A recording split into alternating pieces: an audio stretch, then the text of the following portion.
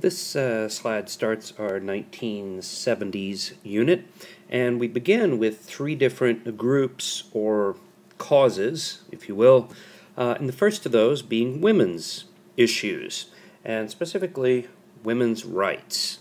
Okay?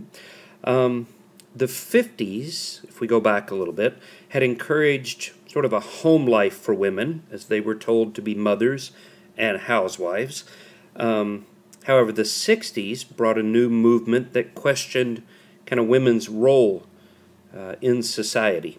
And if we go back a little bit to 1963, a woman named Betty Friedan published a book called The Feminine Mystique. You see a picture of Friedan there, and then the book, The Feminine Mystique. Now again, this goes back to 1963.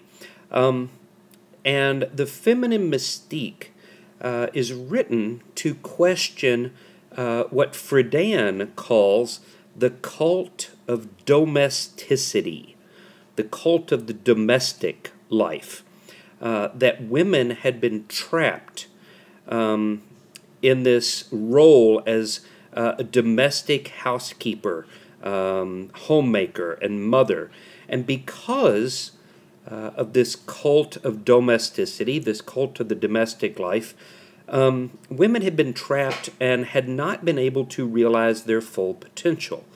This is the feminine mystique, that women have been trapped in this role of wife and homemaker and mother, and because of that, they've not been able to realize their full potential. That's Friedan's argument. In a couple of years later, in 66, she founded NOW, the National Organization for Women. And the goal of NOW, the National Organization of Women, was to achieve the full participation of women in mainstream society. That they had been sent to the margins of society, that men had dominated the American culture, and it was time for women to take their rightful place as equals in society. They demanded equal pay for equal work. Okay. Now, another woman supporting Friedan and supporting the National Organization of Women was Gloria Steinem. Okay. In 1972, Steinem founded a magazine that she would call Ms. Magazine. Typically, when men are known as Mr., women, married women at least, had been known as Mrs. Mrs. Tom Smith, Mrs. Bob Jones, and so forth. That somehow when you became a married woman, you gave up your own identity and took the role, the identity rather, of your husband, and you were known as Mrs. Well, Steinem argues that women should not have to give up their own identity, and with that comes a new title, Ms. Ms. Barbara Smith, Ms. Susan Jones. They don't have to be known by their husband. They can forge their own identity. Ms. Magazine is still around today, still being published. Okay. And again, the sort of the equal pay for equal work argument. In 1972, when Steinem founded Ms. Magazine, for every dollar a man made, women made 59 cents for doing the same job. So barely half of what men were being paid. Now, the ultimate goal of the feminist movement, and this is really when the word feminism comes into vogue, is in the 70s here. The ultimate goal of the feminist movement is the ERA, the Equal Rights Amendment. This amendment was first proposed way back in 1923, shortly after women got the right to vote. It simply says equality of rights under the law shall not be denied or abridged on account of sex. So you can't deny me my rights simply because I'm I'm a woman. That's the argument of the Equal Rights Amendment. Now, here's how this works. It was reintroduced when we get into this time period and passed by Congress in 1972. But that's not how an amendment becomes law. Amendments to the Constitution have to be approved by 3/4 of the states. So at this time, they would need 38 states. Okay, we've got 50 by now. So you need 38 states to approve the amendment for it to become law. Doesn't matter what Congress says. Amendments have to be approved by the people. It had 10 years to be passed, or approved, rather, by the states. Congress passed it in 1972. So that meant by 1982 that they had to get 38 states to approve it.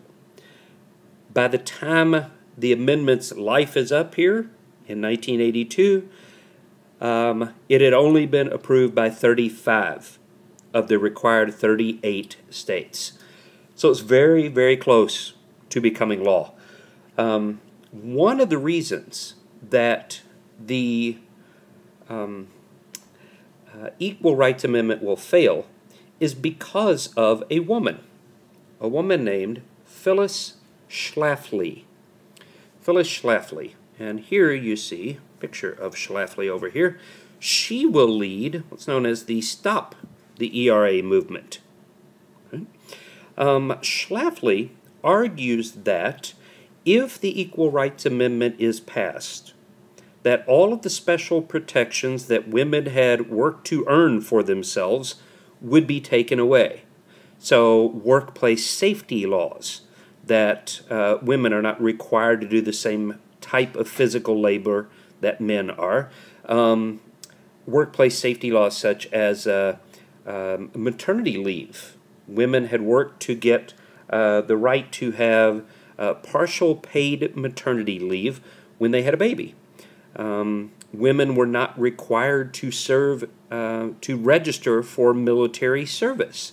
If the Equal Rights Amendment were passed, they would be required to do that. So Schlafly's argument is, look, let's work for equal pay. That's great and all, but Equal Rights Amendment means we're going to lose a lot of the protections that we currently have as women. And Schlafly's argument would convince at least 15 states to vote against it. So the ERA will die in 1982, having only gotten 35 of the required 38 states to approve it. Okay. Now, the other big topic we have to talk about here, if we're talking about women, is abortion. Okay. By 1960, there was no federal law regulating abortion. So some states banned it entirely. Some states approved it. Those who banned it, we ended up with black market abortions performed in unsanitary, unsafe conditions. So it will all come to a head in 1973 in Texas. Texas banned abortions entirely. So a Texas woman decides to challenge the state law. She comes to be known by the anonymous name of Jane Roe. You know, the male version is obviously John Doe. This is Jane Roe. It's an anonymous name to protect the woman who was filing for this.